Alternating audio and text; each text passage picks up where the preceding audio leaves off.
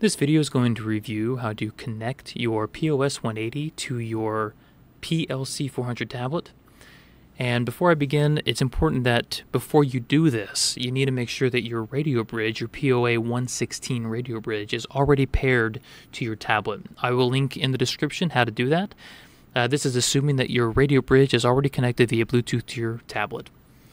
This is the very easy process. All you have to do is simply go to Settings, scroll down to Tool and Connection, and in Tool and Connection you're going to see the tool type that you need to make sure you select as the POS 150 or 180.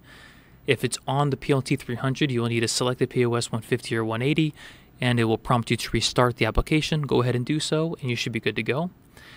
After you do that, I would make sure that you have this auto connect turned on, especially if this is you're using a unit that you will be going back to often.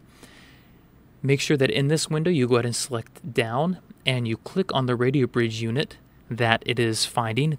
This will be whatever is connected in your Bluetooth. If you need to verify that you're still connected to your radio bridge, I recommend that you go ahead and click this Bluetooth icon, which will lead you to the Bluetooth settings on your tablet. And you can see here I am connected. On mine, I know it says setup is incomplete because I'm on a metered connection, but that's just because my Wi-Fi that I have set to be metered connection, but it is still working.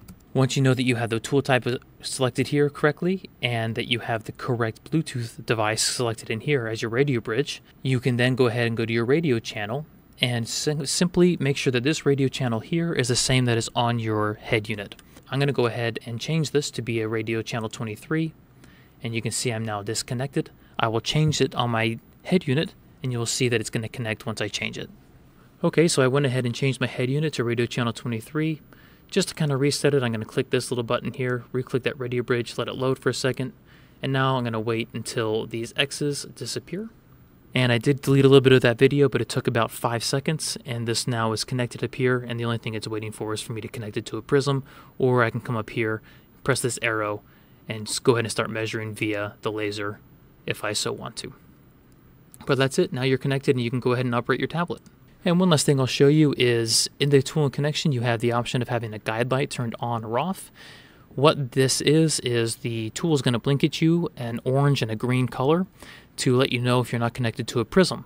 So you can have that set to auto, meaning that it'll turn off when you are connected to a prism, or it's going to blink at you to let you know that you're not connected, so you can use the light to help you see where the tool is looking so you can bring the prism over to where it needs to be. You can have it turned on, which is going to basically say that the tool is going to be blinking constantly at you. This probably will use a little bit more battery, but if you need to have it on constantly, that is an option. Or you can turn it off. If you don't need to have the guide light at all, you can go ahead and turn it off.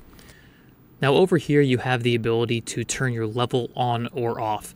And let me just say I highly recommend you keep this turned on at all times, because if it's turned on, the tool will warn you when the tool goes out of level, and before it makes any additional measurements, it will force you to re-level the machine before you go on.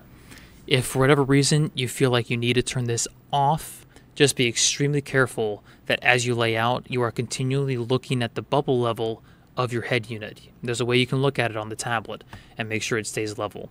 However, in my experience, I just avoid all of that. I keep the level turned on so that it's always warning me when it's out of level, and the tool is basically doing the work to make sure that I stay level throughout the entire job.